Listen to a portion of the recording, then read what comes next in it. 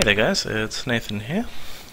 So in the last drum kit video that I put out, there was a lot of positive reception, so it really seems like it might be something that's worth building.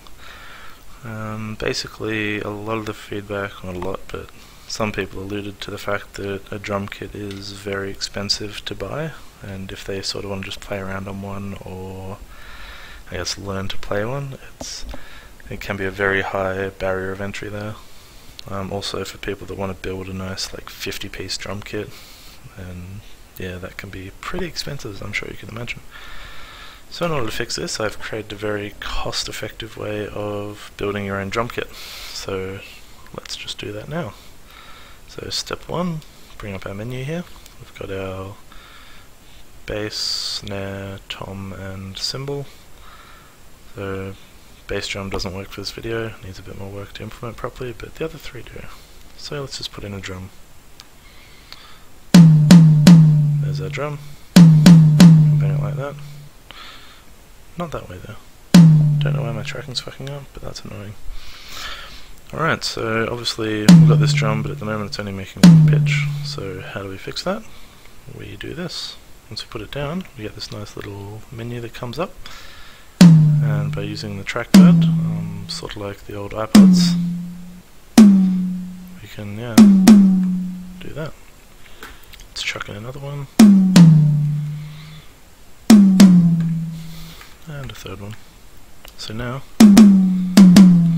sorry about my terrible playing, tracking doesn't help. Alright, so now that we've got that, let's throw a cymbal in.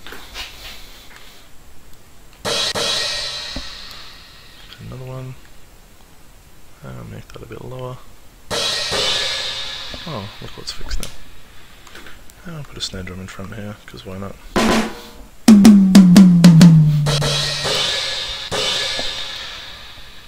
So yeah, this is going pretty well so far. Let's say I accidentally mess up the pitch of one of these. What I can do is, when I'm in the menu, hold down the trigger and point at the drum kit, and you get this thing that says move or pitch. If I hit pitch, then I can just readjust it.